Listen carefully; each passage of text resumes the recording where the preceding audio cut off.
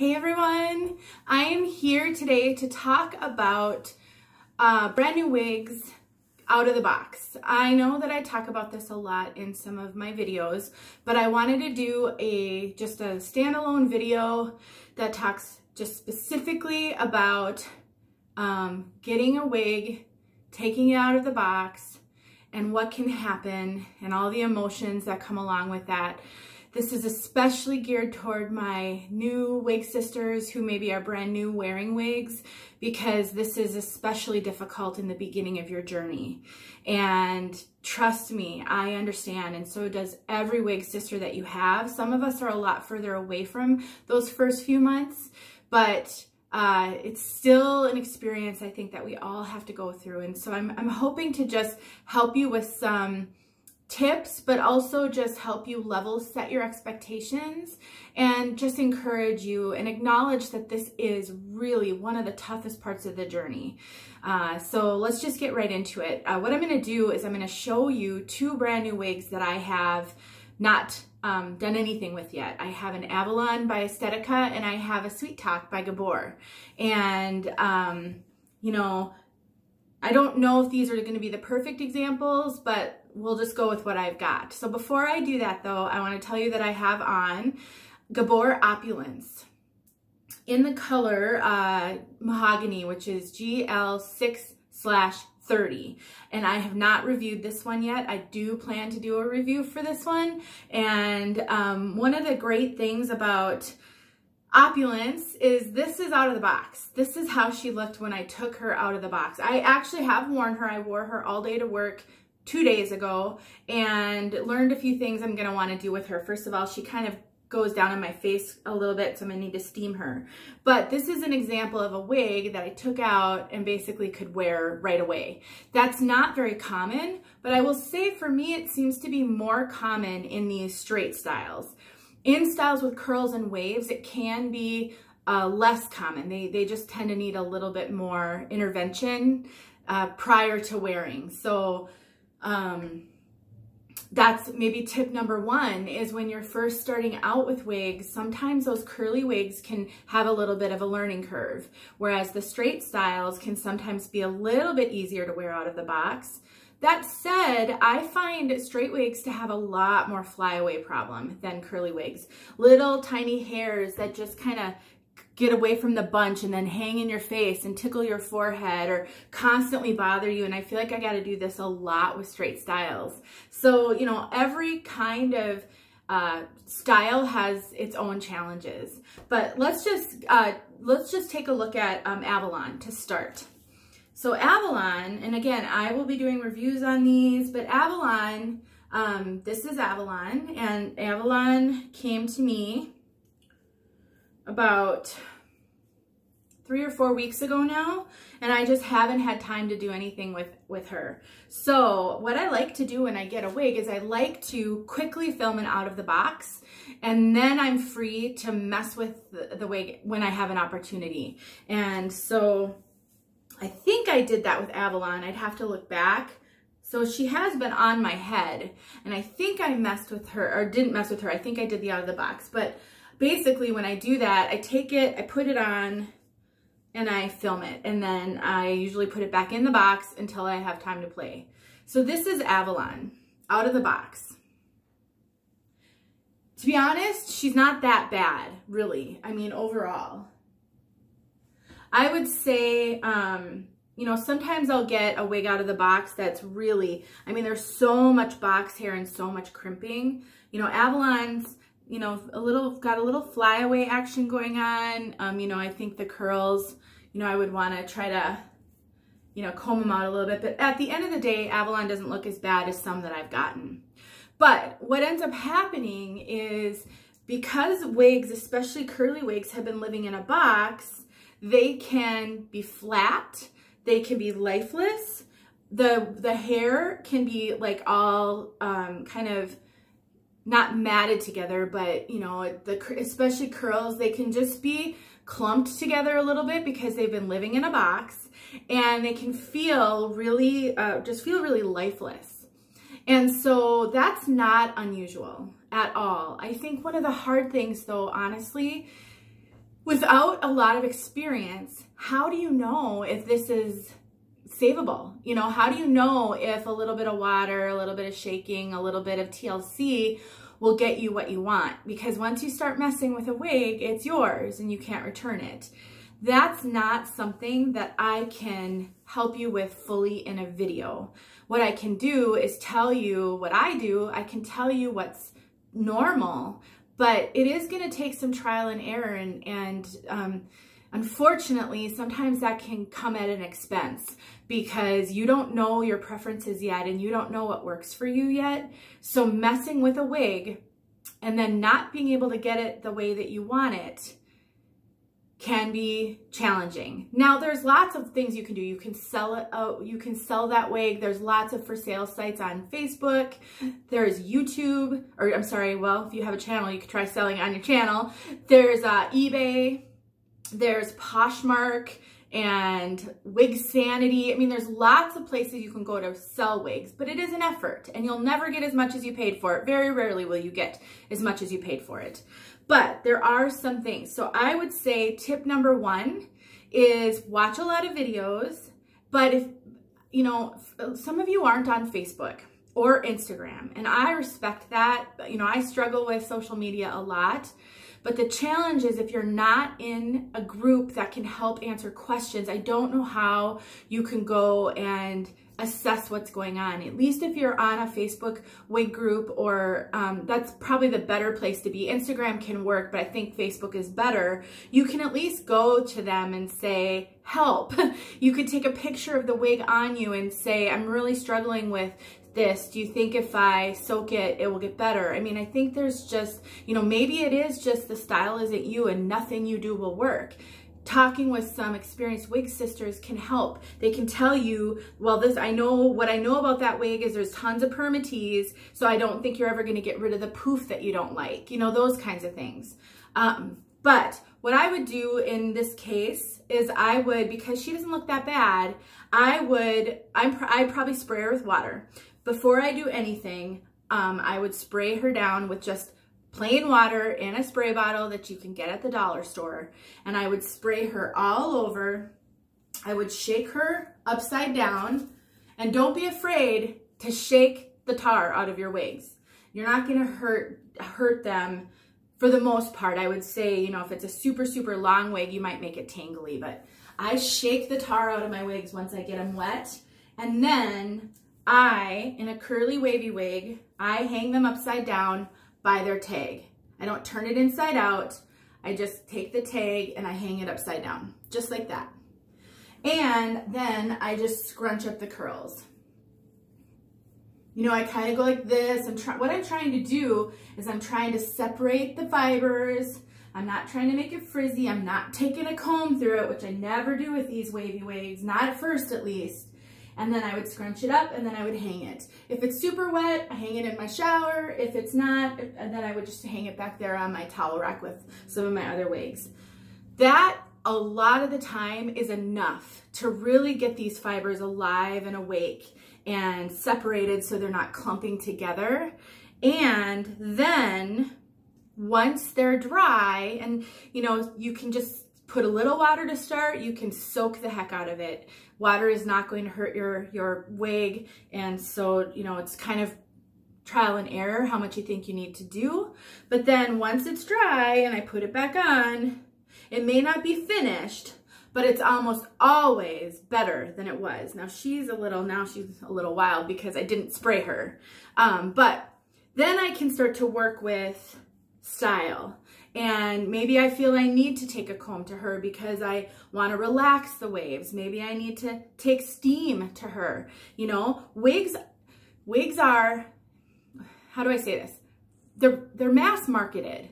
You know, they may be small batch mass marketed, and there's features on wigs that are hand tied. These lace fronts are hand tied. These mono features are hand tied. That means a person tied the fibers into that. There's no way you're gonna get 100% consistency with those hand-tied features. But for the most part, they're not custom made, so they're not made for your head and your preferences. So you do have to be prepared to do some things to wigs to make them your own, whether it be just using product or heat. Steam is your wig's best tool when you really need to make some changes. Where do I have, I'm trying to see where I have, hold on you guys, I think she's over here, I hope. I have a wig that I have a video on, here she is, my Christy by John Renaud. This was a used piece from a Wig Sister, and I had to do some work on her because she just was not working for me. She's been laying over there. I need to comb her out to make her look decent. So Christy came to me with a ill-fitting cap. She'd also been cut. Some bangs had been cut into her, and I don't like bangs. And I had a terrible cone head on this one because the cap just really doesn't fit me well in my crown. This is a fully hand-tied cap. And so I took steam to her, and I steamed up the sides, and I steamed up the front. I steamed these bangs over so that they didn't lay down. And I was able to make Christy my own using steam. It's not hard, but it's hard for a newbie because you're so afraid to mess things up. So if you check out my YouTube channel for my Christy project video, you'll see all the things I did to this Christy and how she looked in the beginning. But that's what I'm saying though, that you sometimes have to really play with a wig to make it your own, because wigs aren't, you know, not everything works for every person, but you're sometimes trying to put a round peg into a square hole by taking a wig out of the box and expecting it to look perfect. Let's take a look at my Sweet Talk. This one, Avalon, I took the tag off. I haven't even taken the tag off Sweet Talk yet. I'll try to get the tag off here so I can try it on, because I know I'm keeping it. I just cut it off. Remember, don't take your tags off unless you know you're keeping the wig.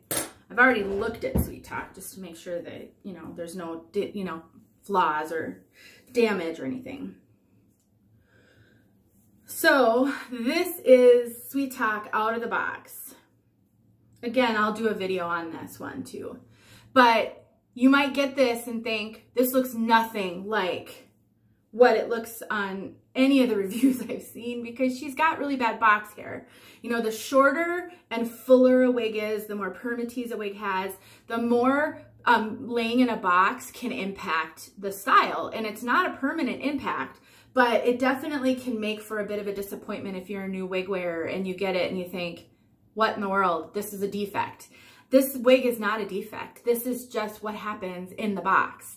Again, with this wig, I would need to either soak her in a sink full of water. Sometimes I'll soak shorter wigs, and then do all those other things. Shake it, you know, squeeze it dry with a towel, not rub it, then shake it out upside down, scrunch it up, and hang it upside down. And then at least I know, okay, I've gotten the box hair out of it. Then, you know, then I have to assess what more do I need to do. I have a ton of products that I use, depending on what I feel a wig needs.